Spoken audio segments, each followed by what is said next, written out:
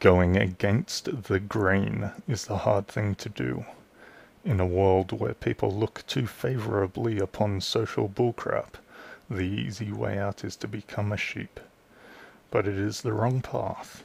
In a stuffed up world, who wants to be part of the majority when the majority are insane?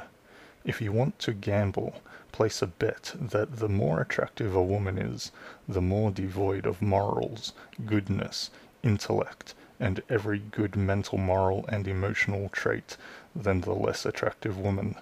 The odds are good. And for men, place a bet that the more confident the man is, the more likely it is that he has all the negative traits.